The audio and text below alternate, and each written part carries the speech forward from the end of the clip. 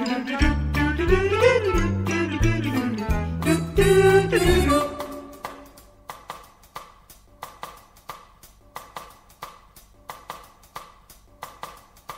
everybody, this is Teach Me to Code, and I'm just going to jump right into the rack here. What we're creating here is we're creating an application for rack, and basically what it does is it just returns a 404 error. And I just copied the 404 HTML out of the Rails application, so that's basically what we're going to return here. We're just going to return that, and this is going to be the basis for our fake Sinatra app. And the idea behind this screencast is actually to simulate the DSL for Sinatra, at least the basic part of it, that you provide the verb, the path, and a block, and we're going to do that by using some metaprogramming. So this is just basic. Hey, we're returning a 404 status, HTML content, and that body. So we'll set that up and we'll get that running.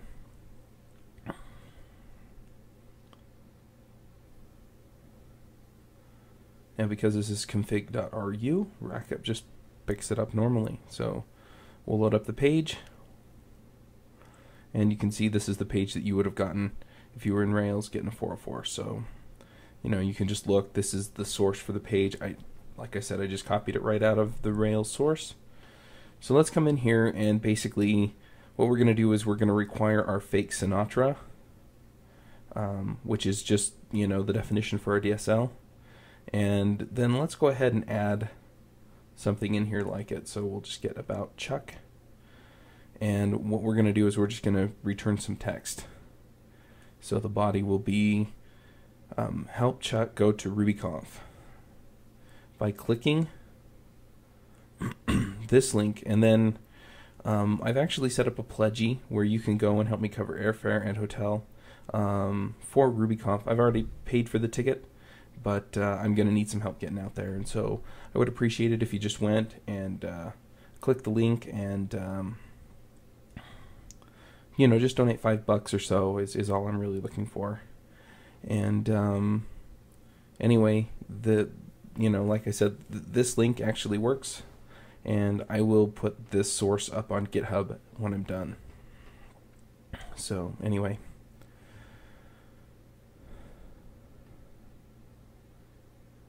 So that's the basic setup. Now I want to demonstrate here that it actually will break when I run it, because that get function or that get method isn't defined. So if we run it, you can see there undefined method get. So anyway, let's jump back in and go ahead and define it in fake Sinatra. So we'll just define get, and it's going to take a block.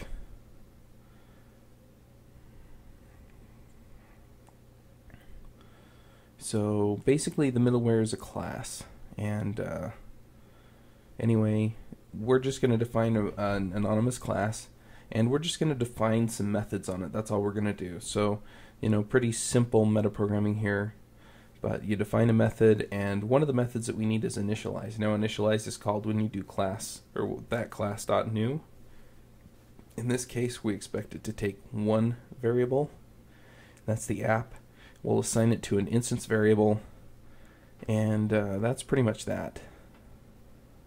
So we'll set up another one here, and the other critical piece to middleware is the call method. So we'll set that up. It takes the end variable, pretty self-explanatory, and basically in the call method we want to check two things. We want to check that it is a get, and that the path matches. So we got to have that path. So request method, and in this case it's going to be get. So we'll just check that it's get, and we want to make sure that the path matches up. So we'll just set that up here real quick. And I believe we're just going to have it in an instance variable, so we'll just self.path. And let's see. It's going to call something, let's just call it action for right now. And then we can define it as a method on the on the class. So if it matches, then it calls action, and if it doesn't match, then it just passes through to the stack.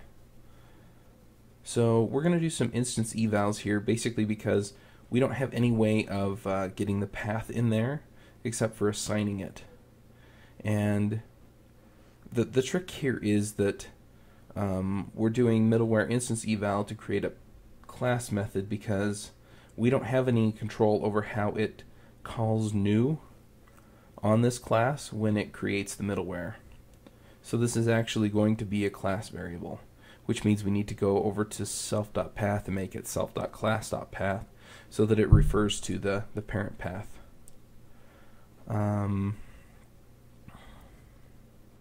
So anyway, that's set up, and then what we need to do is we need to set up the action, we need to assign the path, is all we have left to do.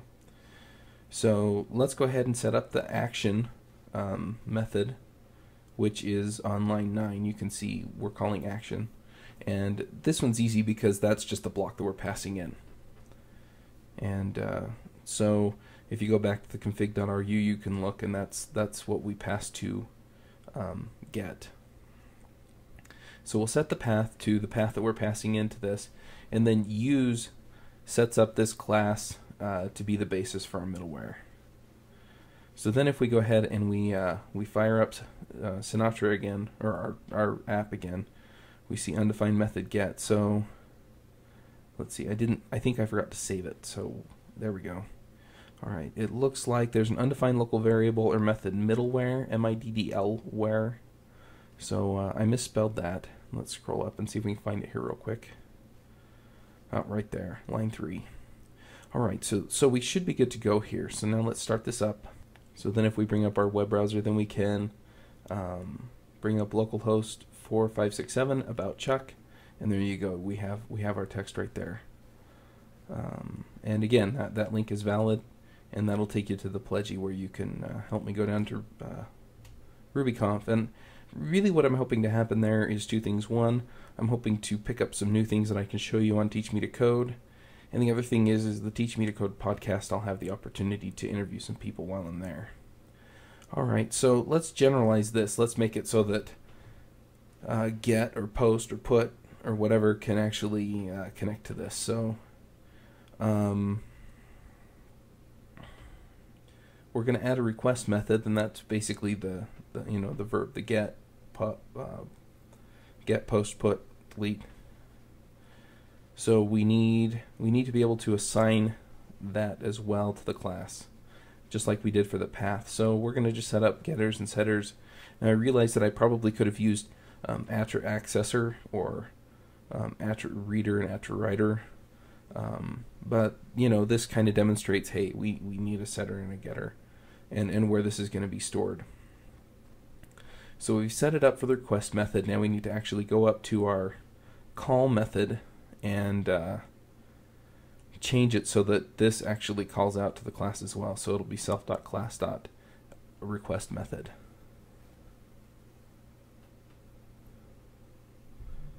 And then we need to just assign it down here. So middleware.request method equals request method. No magic there.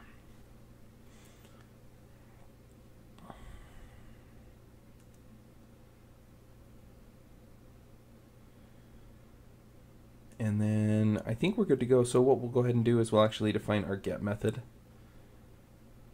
And it has the same signature, a path, and a block. And then it'll just call into generic request method. Or general request method, excuse me. And we'll just pass get and a path, which is the path that came in the block. And then it should set it up all the same. So let's go ahead and save it and run it.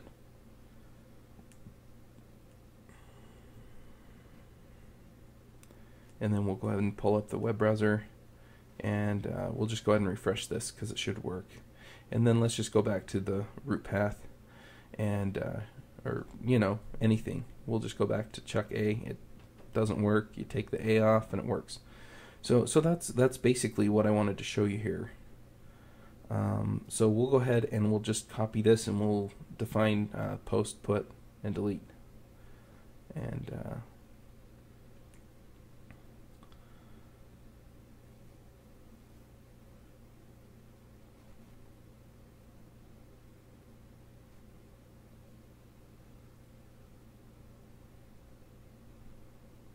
And this basically gets us the functionality that we see in Sinatra, where you basically say get, and then you pass a path and then a block, which is actually really nice routing syntax.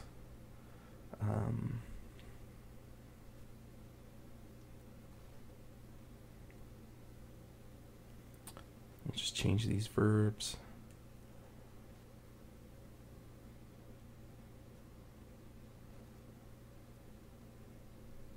Alright, so let's just go ahead and run this again. You know, I didn't really change anything as far as the get goes, so, you know, again, if we refresh this or do anything with it, it should perform the same way, because we didn't change any of the code that is actually running. But I don't really want to go into setting up a post or anything like that. So at this point, I think we're pretty much done. So let's go ahead and set up a GitHub for this. And you'll have to excuse me, I have a little bit of a cold if you can't tell. Anyway, so we'll pull this up.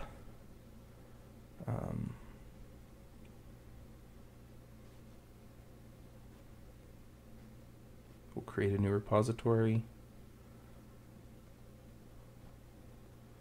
Call it Fake Sinatra. And give it a short description.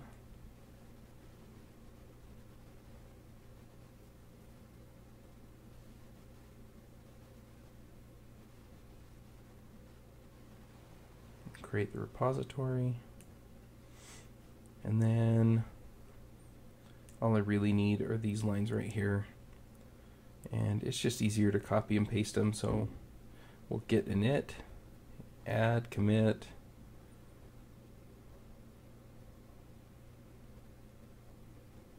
and then I can't get push, I want a remote add. There we go, and we are off.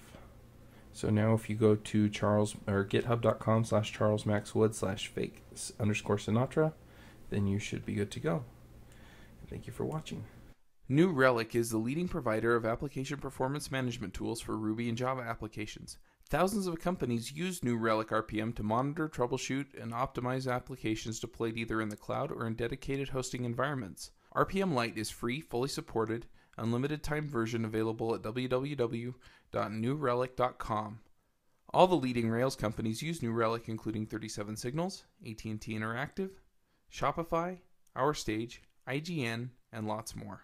This episode is sponsored by Jumpstart Lab. Jumpstart Lab offers private and corporate training in Ruby, Rails, and related technologies. They're experienced educators, not just good developers, and will get you going quickly. Courses can be scheduled in the U.S. or around the world and curriculum customized to meet your needs. Learn more at jumpstartlab.com. That was wonderful. Bravo! I loved that. Oh, it was great. Well, it was pretty good. Well, it wasn't bad. Well, there were parts of it that weren't very good, though. It could have been a lot better. I didn't really like it. It was pretty terrible. It was bad. It was awful. It was terrible. Get him away! Hey, boo! Boo!